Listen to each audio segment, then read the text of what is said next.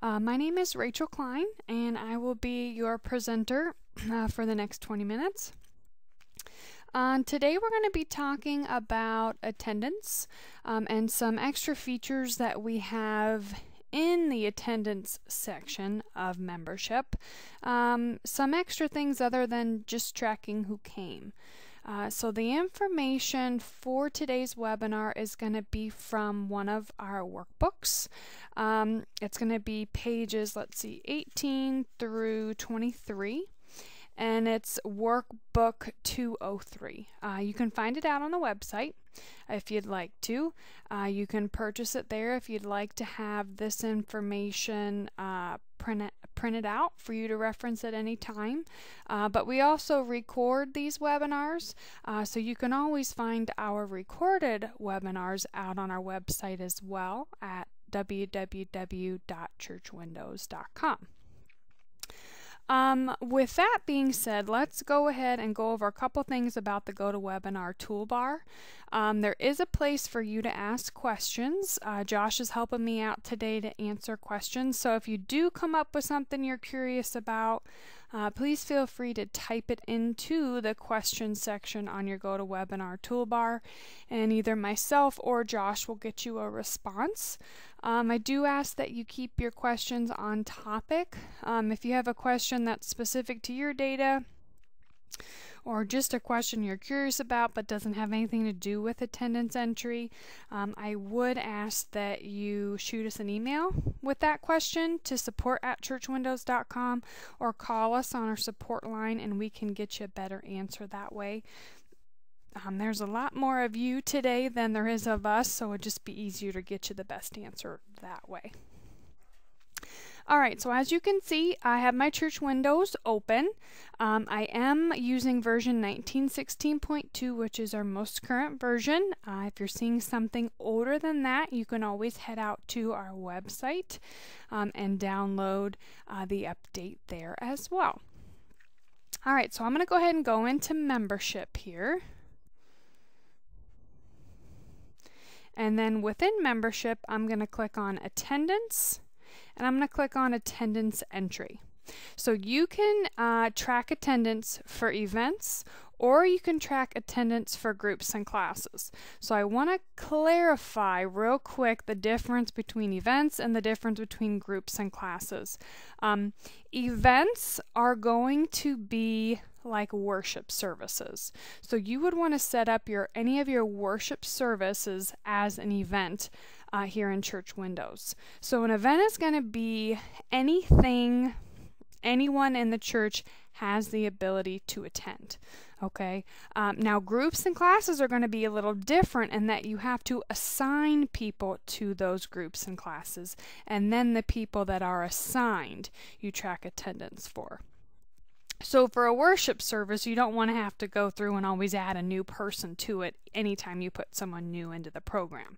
So an event is going to look at everybody, and groups and classes are just going to focus on people that you've added to those specific groups and classes. Now we do have a nice button right here. I want to point this out. This is going to allow you to quickly add a new event or a new group and class on the fly. So you hit the plus sign and you decide right here what you need to create. So do you need to create a new worship service? Maybe you're doing Lenten services that you want to track. You could make that as a new event.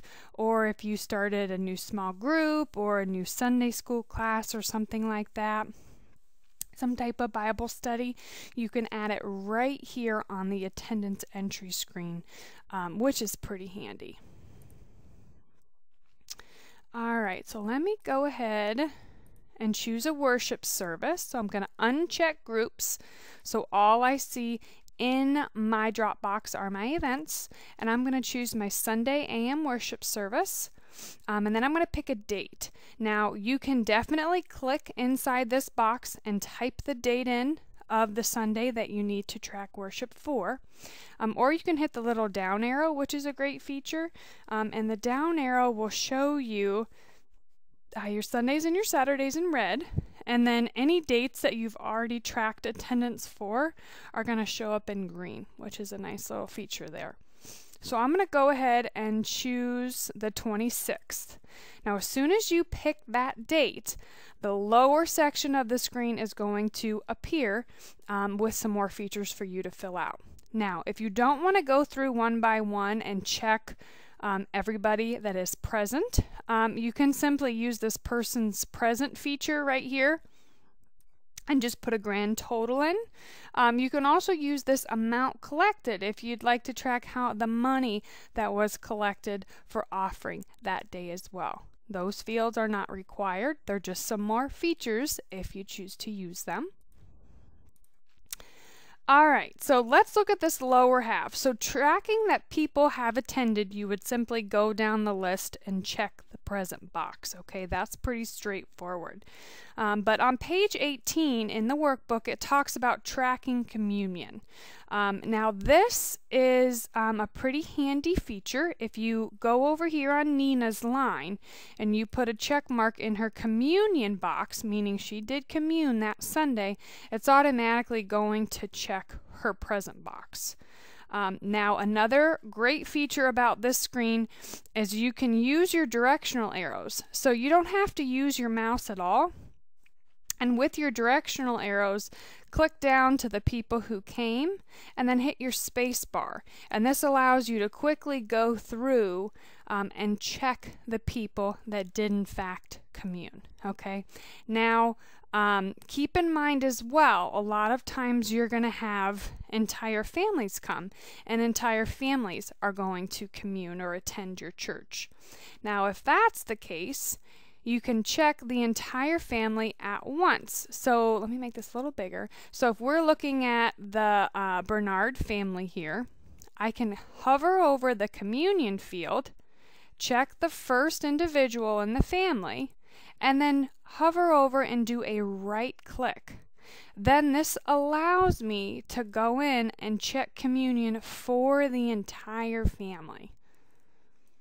And by checking that, now if we look at our Bernards here, everybody that's in the same family and membership now all has their boxes checked. So that's a nice little feature that makes entering your attendance a little quicker as well. Now I want to go up here to the top right and I want to show you this options button. Options is going to allow you to kind of go through this screen with a fine-tooth comb and really adjust it to the information that you're looking for with your church. So, for example, we have some communion tracking options over here on the far left. So let's say you don't track communion for your groups and classes. So if you have Bible studies or Sunday schools, things like that, and you don't track attendance for them, you can remove this check mark, and then that extra column that we saw on the previous screen, this communion column, this would then be hidden anytime you are entering attendance for a group or class. So that's something to consider. Just makes the screen a little neater, less check boxes that you don't need to worry about. Then you also have an option here for tracking excused absences. This might not apply to you. You might not care to track if people have an excuse why they weren't there. But if you have these boxes checked, then it's going to do the same thing back on that previous screen. It would show or hide this excused column depending upon if you have it checked or not back in this options section. It's really up to you. Now below that section, we also have a sort. So you have several options for how your people are sorted in the lower half of this attendance entry screen.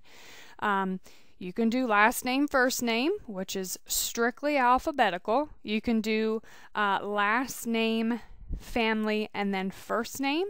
So if you see in the parentheses it says family members with the same last name will be grouped together. Or you can do family name, last name, and then first name, which is all members of the same family are grouped together. So that's regardless of if their last names are the same or not. Now this is going to be saved for each user. So if you have different users, different logins for people that access membership or that do attendance, that person or each username can set up how they like the sort order to be when they are entering attendance. Couple more options over here. On the left, you can show the address column if you wish. Sometimes this can be helpful if you have several people with the same name. And then we also have this relabel fields up here at the top, which is really nice. You don't have to use these specific names. These are just the common names that we believe or that we have used for different areas of our program. So say you call communion something else. Over here in this custom label side, you can backspace out communion and call it whatever you like. Same thing with groups and classes. You can adjust those names to be whatever names your church or your organization uses. Okay, so that's a nice little feature there too. All right, let me switch back to, close this. Now I want to talk about here another feature that we have for groups and classes specifically. Groups and classes has an additional feature that allows you to track some extra information about those groups and classes. So let me come up here and switch to the example from the workbook, which is our 3rd and 4th grade Sunday school. As you see here, we are tracking excused absences and communion for groups and classes. So those boxes were checked when we were in the options, and that's why we're seeing them here. But we also have an A, an F, and an S column. Now you might not have these, but these are fields that were set up when this specific group or class was set up. Now this allows you to track in the A column if this child participated well. It also allows you to track if they brought a friend and if they actually studied the lessons. So these are fields that can be uniquely set up for the specific group or class of additional information that you need to track. And that's done all right here on this attendance entry screen. It's not something you're required to use, but it's nice to have the option. Or say you want to track who remembered to bring their Bible. You could make another field, call it B, and that would be for kids who brought their Bible. All right, next topic. I do want to point out something in this screen that can be maybe a little unknown for people that start using this at first. There is no save button on this screen. So let me go through and check a couple people. So I've checked everybody attended, class was full, it was great. Now how do I save it? There actually is no save button, which is great. So as soon as you check or uncheck a box, the program is automatically updating and saving or remembering what you're picking. So once you get everybody checked that you need to, a couple things you can do. You can close out if you want. You can hit print and get a report. Or you can come up here and just change your date or change to a different event or group class. So it's really nice. There's not that extra click of having a save button. So just keep in mind if you're done, close out, change to a different event, or if you need to keep entering attendance for your 3rd and 4th graders, just hit the down arrow and switch to a different day. Okay, so now you see that the 26th is green because we just checked a bunch of kids present for being there. All right, something else I'd like to point out down at the bottom here is your Comments tab. Comments tab will print on reports. It'll print as a little summary down at the bottom. But the Comments tab is a great way to kind of keep track of why attendance was what it was, if you will. So general meeting notes, this could be just comments about how the event went, if people were involved, if they seemed to be into the topic, things like that. Lesson study, this could be the Bible verse or the scripture that was used for the sermon that day. Or if it's a Bible study group, you could do the topic or the page numbers or the book that was covered.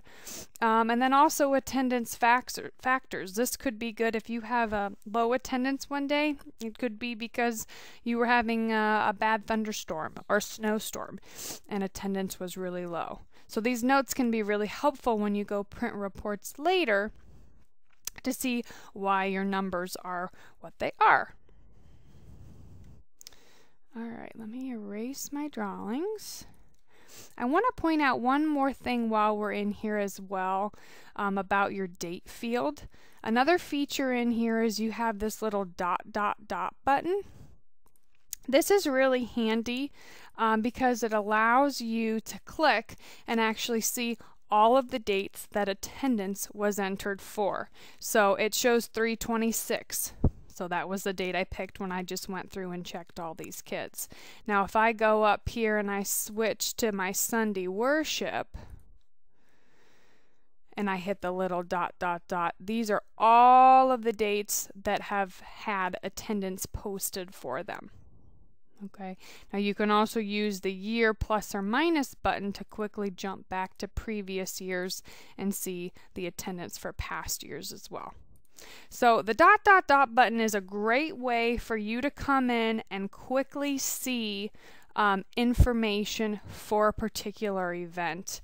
And even make changes as well. So if you find you forgot to check somebody or somebody was checked an accident that shouldn't have been, you can easily hit the dot, dot, dot, jump to a different date, and then go through and say remove the check marks for those people who actually weren't there.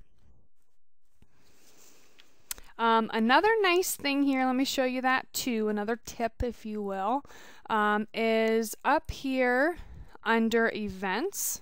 If you hit the down arrow, you can hit the code box and you can change how this screen's sorted. So if you want it sorted by code, you see the little arrow pops up, it's going to sort in alphabetical order by code. Now if you hit description, same thing, it's going to switch and change how it's sorted, and it's going to sort alphabetically by the description instead of the code. So that's just another tip if you find that easier for looking for an event or a group or class. You can do that as well. All right, that covers the information I wanted to go over with you from the workbook itself for today's webinar. If you have any questions, please type them in. Me and Josh are happy to get those answered for you. But if you got the information you were looking for and you don't have any questions, feel free to go ahead and leave. That's fine.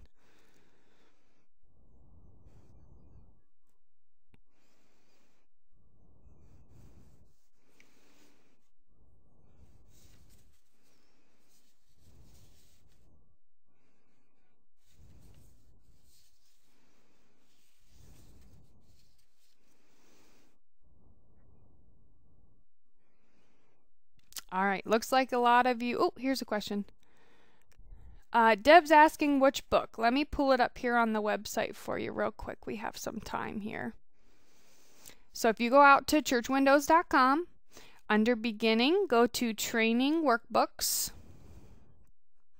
We're going to scroll down here under membership. Where is it? I thought it was 203. I might have told you wrong at the beginning here. Let me find it.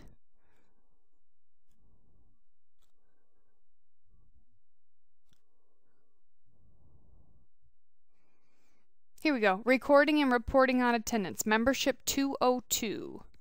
So debits from M202, and the pages are specifically that I went over 18 through 23.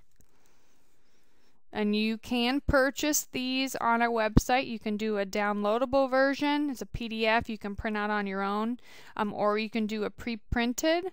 And if you bundle them, they're cheaper as well. But the downloadable version is going to be $12, and then a pre-printed binder ready that we actually mail to you is going to be $22.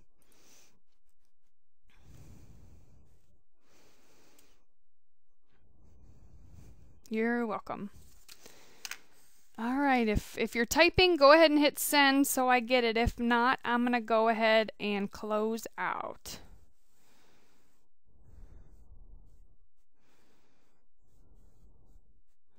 All right, guys, I hope you learned something new. I hope you learned something that will help make your job a little bit easier. And I hope you all have a wonderful day. Thanks.